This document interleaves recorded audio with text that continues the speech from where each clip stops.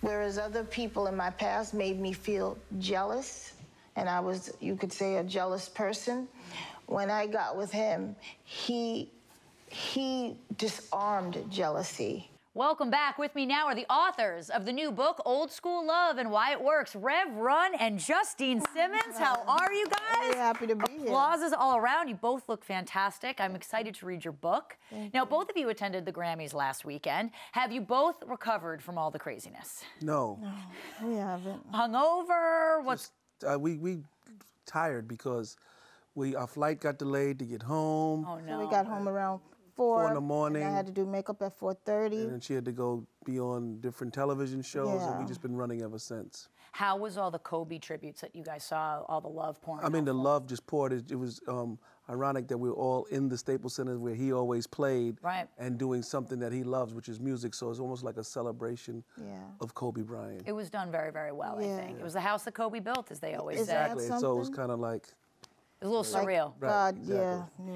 As a mother, I'm curious, you know, how did it affect you, and how devastating was the news to hear? You know, all I can do is think of Vanessa, his wife, and just pray for her and strength, and try not to dwell about it happening to me. You know, so... She doesn't want to keep her feet in those shoes because it makes her sad. Yeah, but just praying for her constantly. You can't help but keep thinking of her and the kids constantly. Yeah, of course. It's a tragedy all around, and all the other families on board as well. Exactly. Well, Rev, you returned to the Grammys to perform with Aerosmith. What was it like teaming up with them again? It was cool. I mean, Steven is really fun, and Joe, and we did a little rehearsal, and then we just started screaming at each other. Like you see, look, I'm screaming at Steven. Same outfit. Yeah, you kept going. You're just in the Grammy mood. I landed it and kept it on. Yeah, it's smart. Justine, did you enjoy watching him perform? Do you critique Rev's performance ever? I do. That's why a lot of times I don't go, because I'm too intense. Instead of just enjoying it, I gotta, you know, look and make sure everything's on point. Yeah, it's too much. But I really had a good time. This time I really enjoyed myself, jumping out. My kids were there. All of our kids except Vanessa was there. There's Miley. It was amazing. Did Rev style you for the Grammys? No. Yes. Oh, yeah. Wow. She said no first. Yeah, but then I had to think. I had to think. She had about 10 outfits, and I picked one. person to say nay or yay. Yep. So I'm the stylist. Yeah. And do you style her for all the award shows? All the time. Well, she picks a bunch of... Do you like that? I'm getting a sense that you don't like that. Because sometimes I'm like... She likes it. I like this. She likes it. No, she likes it. You know what I have to say? Keep it real.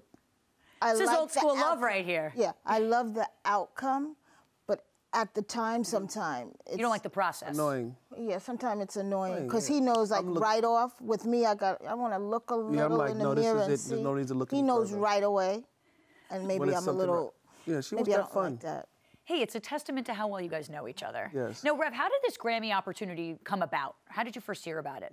Got a call from Aerosmith and said, let's do Walk This Way together at the Grammys. I said, okay. No hesitation on your part whatsoever. Boom. I mean, what are you going to do? It's the Grammys. Yeah, right. And we had that record, that iconic Walk This Way collaboration. I was like, I'm in. It's a great song. It's an absolute smash. Well, let's talk about your book. It's so heartfelt, so honest. Even watching you guys here, I love the banter. What inspired you to write your love story about your relationship?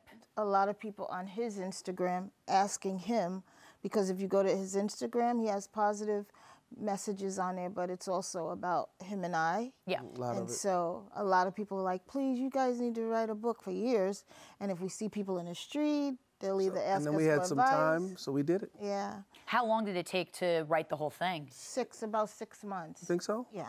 Okay, so she knows the time period. Who got the final editorial decision? Like, if you wanted to write something, was Rev like, no, or you got the final I kind of was pushing her. Remember at the end when they kept going back and forth, we read it together? Yeah. And then she had about a few changes, just things that were accuracy changes.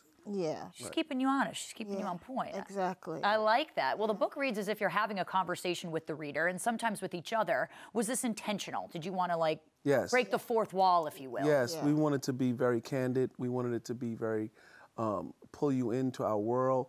If you saw Run's House, you saw the reality shows, but you need to know some things that were going on behind the camera per se, and we gave it to you raw. Right, and we also wanted takeaways so that you can understand how we got through it. If you're going through, if you're getting ready to get married, or if you are in a marriage, we want to give you little takeaways so that you can take it hopefully, hopefully use it. You know. I mean, listen, you guys both live your life in the public eye, but how hard was it to be that vulnerable in a book? Not at all. Really? No. The television show wasn't hard. The book's not hard because we know we're here servants. We were giving you our life for the TV show for you to enjoy, and we're giving you the book for you to learn and to be inspired. So we're here for that. And everything was real. You know, a lot of people, it's funny, a lot of people say, you know, they were too Brady Bunchy or something like that, but they don't realize our kids were little, so it wasn't a whole lot they were doing. Yeah, right, exactly. Exactly. It wasn't a raunchy TV show. It was and we showed you family. What we really did. We really did have family meetings. You know, we really were together a lot. You know, we didn't show you, you know, us going to church or anything. But you knew I was the Rev. Exactly.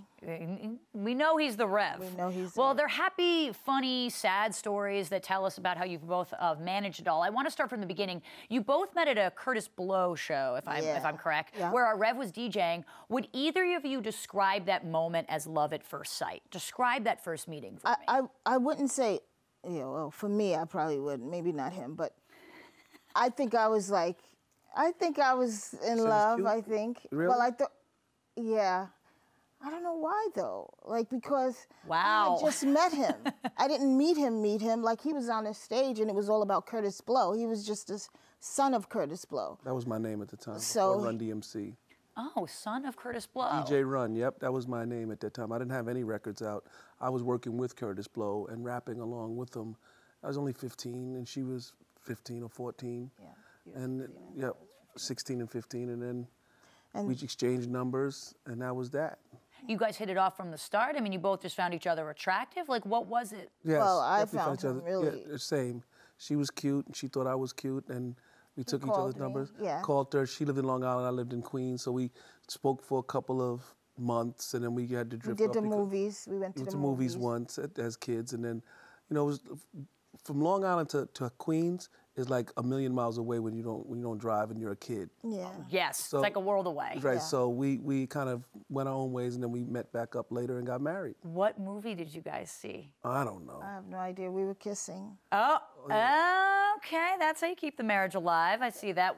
Well, Justine, Rev wrote you a letter that read, "I will marry you one day," but you lost touch for a few years. Did you think it would still happen after all that time? No, we thought it was a wrap. I didn't, and I didn't even know he was run yet, because somebody saw some pictures I had, and they were like, you know who that is? I said, yeah, his name is Joe. I used to go out with him. And they were like, no, this is Run for Run DMC. And I was like, wow, I didn't know that. And then years later, we connected. How did you guys reconnect? My cousin was at a security guard at her sister's school in Long Island, and he was bragging, my cousin is Run. And her sister said, so what? My sister used to date Run. And then he got her phone number, and then I called, and we reconnected. Oh, that's fate. That is aligned in the stars for you guys. Thank you. I mean, that's pretty incredible. Rev, in the book, you wrote about the moment in the presidential suite that helped you realize you needed God. Is there something you still carry from that time period? Yeah, well, you know, being at the level of success and stardom that was going on, I just know that, you know, life, you have to take it in increments. You know, I was at that time, it's like more. How can I get more money? How can I sell more records? How can, extremely overly competitive. And I learned that you have to cruise or you run into the wall thinking, yeah. Okay. Oh, I like Gnarls Barkley said, you know, he would talk about this big record that he had, Crazy. And he said, you know, that's a shooting star. And you can't expect a lot of those, but when you're a kid like me, I'm thinking, I'm gonna make 100 of these. I'm gonna keep making hits, not knowing that, like he said, like that was a blessing, some of those hit records. They don't just, you just have over and over and over again. But that's what I learned, that you can't just say you're gonna take over the world, and you can't just keep pushing and thinking, you know, sky is the limit without having a little bit of cruise time, a little gratefulness time. Has Justine always been sort of your rock, someone who, like, who's humbled you maybe throughout all the fans loving you and your fame? Like, is she kind of...